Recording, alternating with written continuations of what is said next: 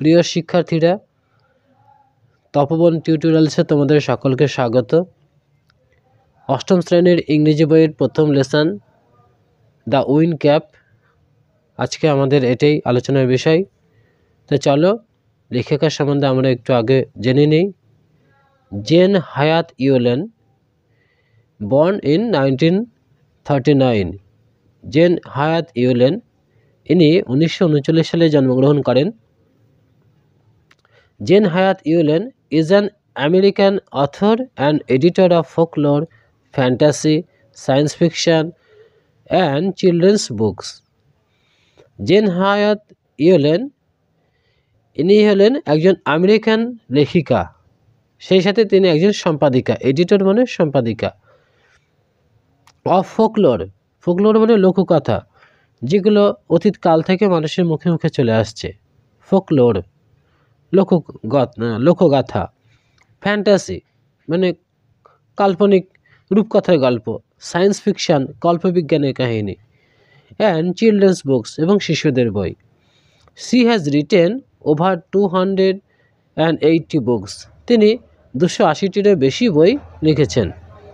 The best none of which, যার মধ্যে সবচেয়ে বেশি পরিচিত ছিল আর দ্য হলোকস্ট নোভেলা, সেটা ছিল হলোকস্ট নোভেলা, এবং দ্য ডেভিলস অ্যারিথমেটিক।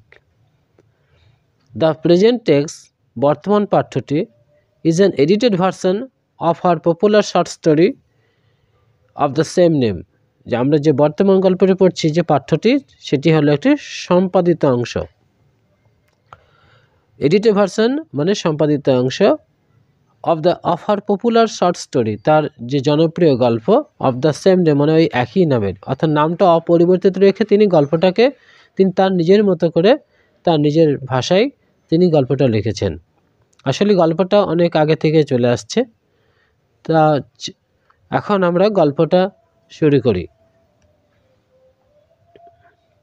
তো প্রথমে দেখো কিছু এখানে কথা লেখা আছে। লেটস শেয়ার, চলো ভাগ করে নিই। Do you think living on a ship on the sea is more enjoyable than living on the land? অর্থাৎ সমুদ্রে বাস করা আজকে ডাঙার থেকে বেশি উপভোগ্য? এটা কি উত্তর হতে পারে? তোমরা প্রথমে কমেন্ট বক্সে লিখে জানিও, তারপরে আমি তোমাদের এর উত্তরগুলো পরবর্তী ভিডিওতে জানিয়ে দেব। পরের প্রশ্ন আছে, হাউ ডু ইউ থিঙ্ক, তুমি কি মনে করো বা কেমনটা মনে করো, আওয়ার লাইভস উড চেঞ্জ, আমাদের জীবনটা পরিবর্তন হয়ে যেত, ইফ উই হ্যাভ ম্যাজিক পাওয়ার, যদি আমাদের জাদু শক্তি থাকতো টু কন্ট্রোল দ্য ওয়েদার, আবহাওয়াটাকে নিয়ন্ত্রণ করবার জন্য।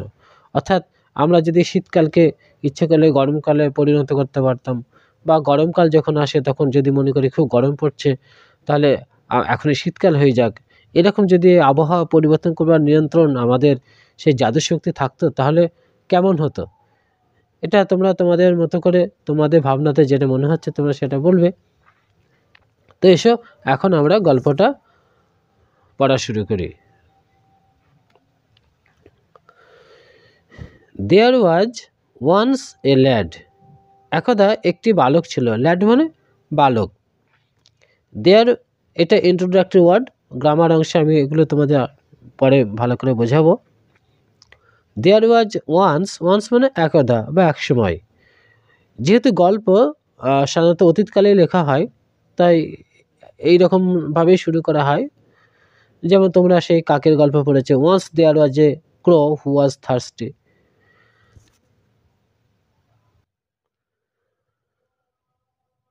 তো ওয়ান্স মানে একদা, এ lad who wanted to B, যে ওয়ান্টেড মানে চেয়েছিল, টু বি মানে হতে, হু ওয়ান্টেড টু বি যে হতে চেয়েছিল, এ সেলর একজন নাবিক।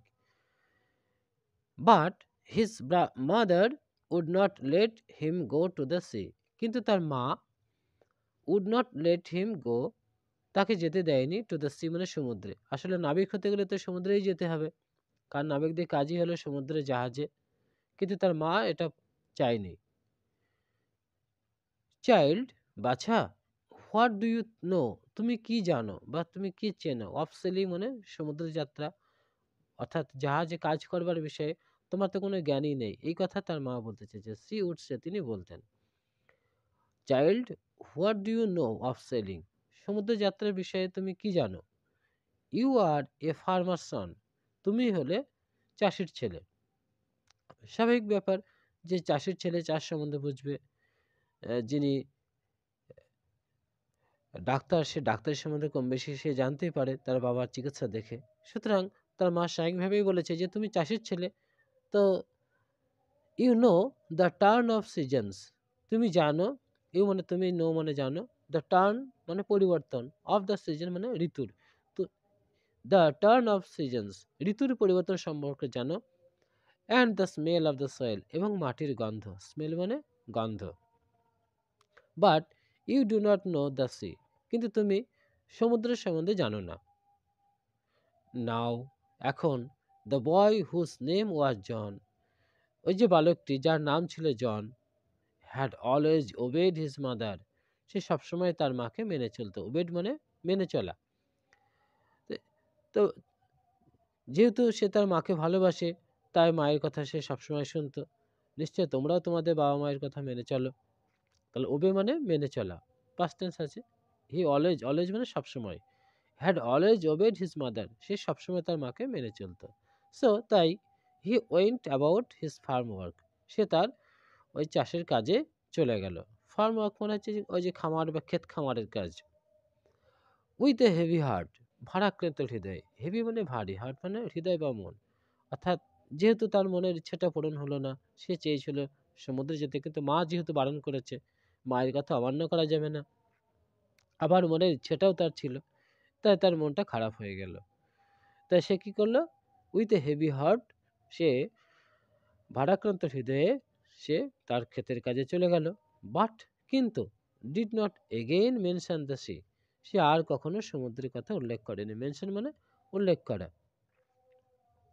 ওয়ান ডে, একদিন, he had been walking behind the plough, সে একদিন লাঙলের পিছন পিছন যাচ্ছিল, অর্থাৎ লাঙল চালাচ্ছিল। প্লাউ মানে লাঙল, বানানটা দেখবে PLOUGH, plough. He all but ran over a teeny green turtle on a clod of dirt. He all but ran, সে প্রায় মারিয়ে যাচ্ছিল, a teeny green turtle, একটা ছোট্ট সবুজ কচ্ছপকে, on a clod of dirt, মাটির ঢালার উপরে। on মানে উপরে, এটা প্রিপোজিশন, আর ক্লড মানে একটা ঢেলা, একটা মাটির ছোট অংশ। ডাট মানে এখানে মাটি বোঝানো হয়েছে, আর্থ। তাহলে হি all but ran over a tiny green turtle on a clod of dirt, সে প্রায় ঢালার উপরে একটি ছোট্ট সবুজ কচ্ছপকে মারিয়ে যাচ্ছিল, অর্থাৎ পায়ে হয়তো চাপাই পড়ে যেত। হি পিকড দ্যাট টার্টেল আপ, সে সে ওই কচ্ছপটিকে তুলে নিল, and set it on his head, এবং এটি তার মাথার উপরে রাখলো। হোয়ার he knew it would be safe, যেখানে সে মনে জানতো যে সে এটা নিরাপদে থাকবে। সেফ মানে নিরাপদে থাকা।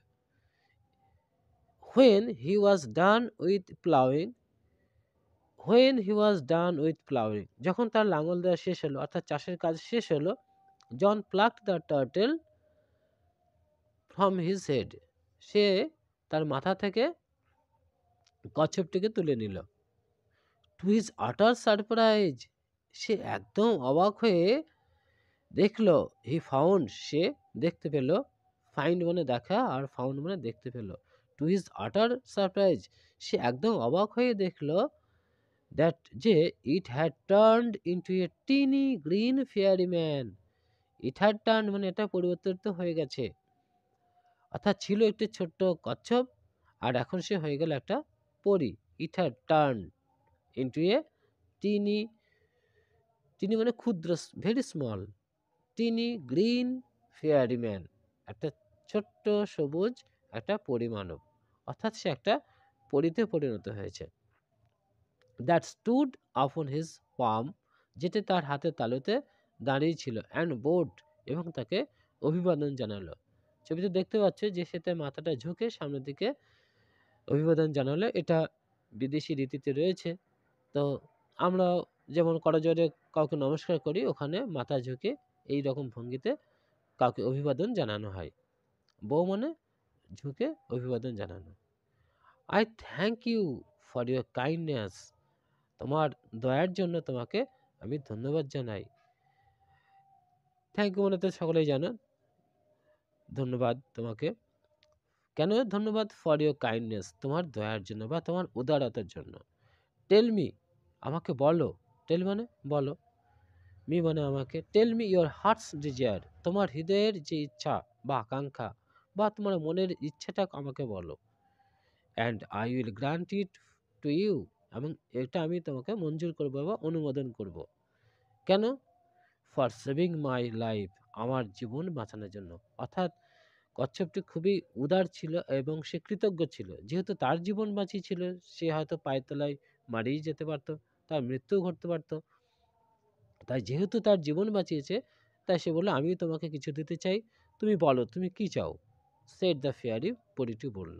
জন বোর্ড ব্যাক, জন মাথা নিচু করে তাকে অভিবাদন জানালো।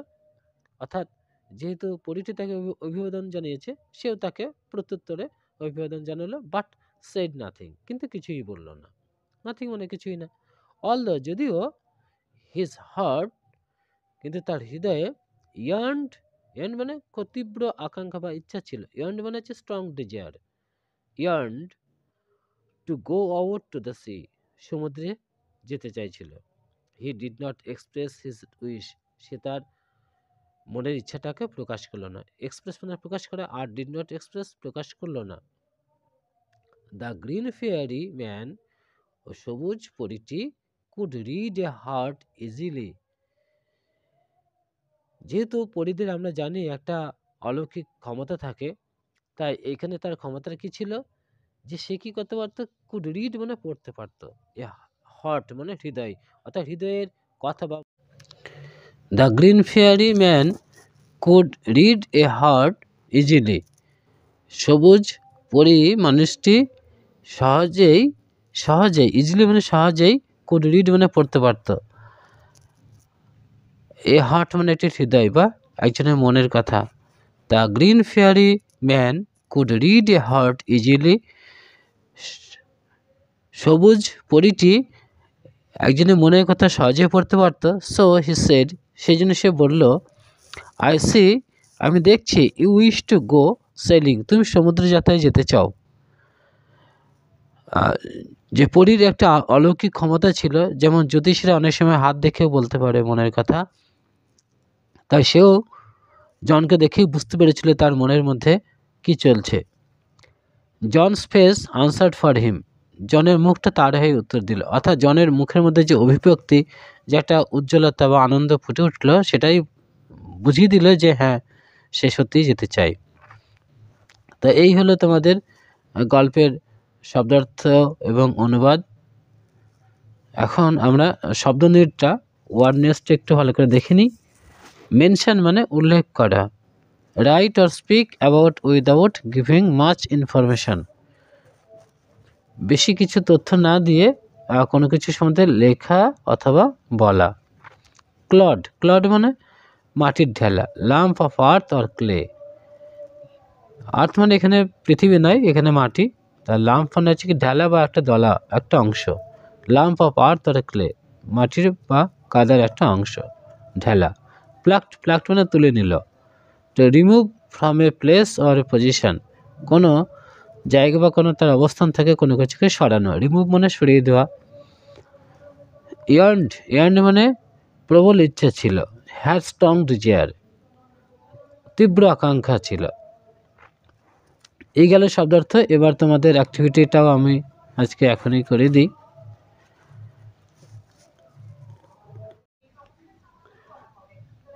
টিক দ্য অল্টারনেটিভ, টিক চিহ্ন দাও। দ্য কারেক্ট মানে সঠিক, অল্টারনেটিভ মানে বিকল্প, সঠিক বিকল্পটিতে টিক চিহ্ন দাও। 1.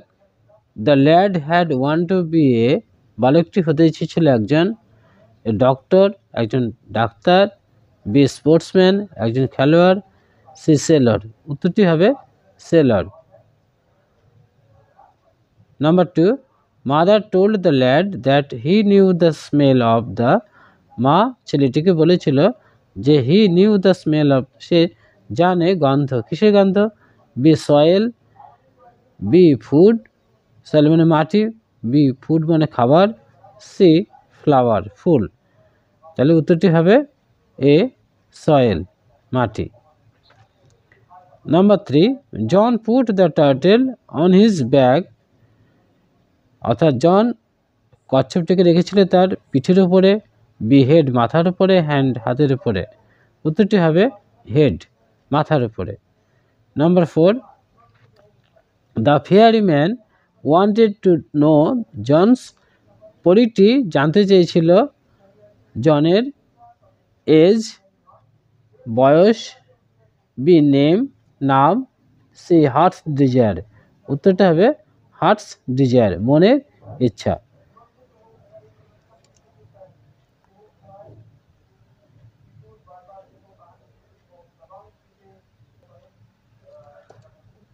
Activity 2, rearrange the following sentences. rearrange মানে পুনরায় সাজাও। the following sentences নিচের বাক্যগুলি in the correct order মানে সঠিক ঘটনা অনুযায়ী, and put the number in the given boxes, এবং যে বাক্সগুলো দেওয়া রয়েছে সেগুলোতে নাম্বারগুলো দিতে হবে। তো আমরা আগে লাইনগুলো পড়ে নিই। 1, জন মিট টিনি গ্রিন টার্টেল, জন ছোট্ট সবুজ কচ্ছপকে দেখতে পেয়েছিল। Number 2, mother said John was a farmer সান, মা বলেছিল যে জন ছিল চাষির ছেলে। Number 3, the turtle change to the tiny green fairy man, কচ্ছপটি পরিবর্তিত হয়ে গেছিল একটি ছোট্ট সবুজ পরীতে। Number 4, John pluck the turtle from his head, জন মাথা থেকে তার কচ্ছপটিকে তুলে নিয়েছিল। Number 5, John did not express his wish, জন তার মনের ইচ্ছা প্রকাশ করেনি। নাম্বার 6, জন বোর্ড ব্যাক, জন মাথা ঝুঁকে তাকে অভিবাদন জানিয়েছিল। তো এইগুলো ঘটনা অনুযায়ী সাজালে কী হবে আমরা দেখে নিই একটু। তাহলে প্রথমটা হবে দেখো 2 নম্বরটা হবে 1, mother said John was a farmer সান, মা বলেছিল যে জন হলো একটি চাষির ছেলে, তাহলে এটাকে আমি 1 নম্বর দিলাম। এবার দেখো 2এরটা হবে 1, জন meet the tiny green turtle, জন ছোট্ট সবুজ কচ্ছপের সঙ্গে দেখা পেয়েছিল, এটা হলো 2 নম্বর। এবার হবে 3 নম্বরটা হবে দেখো 4এরটা, জন pluck the turtle from his head, জন তার মাথা থেকে কচ্ছপটিকে তুলেছিল, এটা হলো 3 নম্বর। এবার দেখো 3এরটা হবে 4, the turtle change to the tiny green fairy man, কচ্ছপটি একটি ছোট্ট সবুজ পরিমাণবে পরিণত হয়েছিল, এটি হবে 4 নম্বর। এবার দেখো 6এরটা হবে 5, জন বোর্ড ব্যাক, জন তাকে ঝুঁকে অভিবাদন জানিয়েছিল বা অভিবাদনটা ফিরিয়ে দিয়েছিল। আর 5এরটা হবে শেষ 6 নম্বর, জন did not express his wish, জন তার মনের ইচ্ছা প্রকাশ করেনি। তাহলে তোমরা দেখলে যে এখানে নাম্বারটা সাজালে এরকম দাঁড়ালো। এই হলো তোমাদের প্রথম অংশের যে গল্প, তার শব্দার্থ, অনুবাদ এবং তার অনুশীলনের উত্তরটা। তোমরা পরবর্তী ভিডিওতে পরের অংশটা পেয়ে যাবে, আর তোমরা বেশ কয়েকবার এটা দেখলে তোমাদের রপ্ত হয়ে যাবে। আশা করছি ভিডিওটি তোমাদের ভালো লেগেছে। যদি ভালো লাগে তাহলে অবশ্যই লাইক করো আর বন্ধুদের মধ্যে শেয়ার করে দিও। আর যারা আমার চ্যানেলে নতুন তারা তপবন টিউটোরিয়ালসকে সাবস্ক্রাইব করে নিও। ভিডিওটি এতক্ষণ দেখার জন্য ধন্যবাদ।